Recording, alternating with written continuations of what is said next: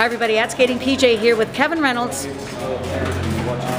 on one knee. Kevin, welcome back to skating. Tell me all about it. How are you? How are you here? How are you feeling? How is everything with you? I'm feeling great. I feel just so much more free than I have been in a long time, and it's really helped my confidence coming into this week. What was the best part of your short program for you?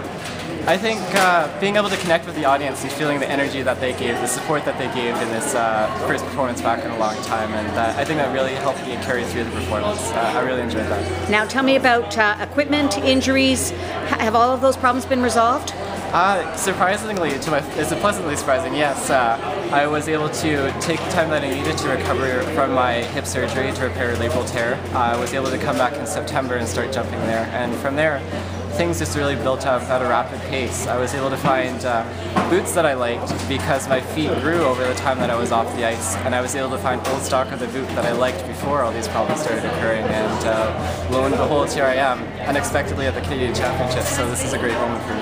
And what are your goals moving forward? What's next for Kevin Reynolds? I've set myself up well with this short program performance to hopefully be able to make the national team, but I'm going to be focusing on preparing for what I have to do in order to be able to earn that spot, which is to skate like I have been in practice with strong performances, and this is a great start. Hopefully I can carry it forward for Kwong. Kevin Reynolds, welcome back, and thank you for talking to me. Thank you so much.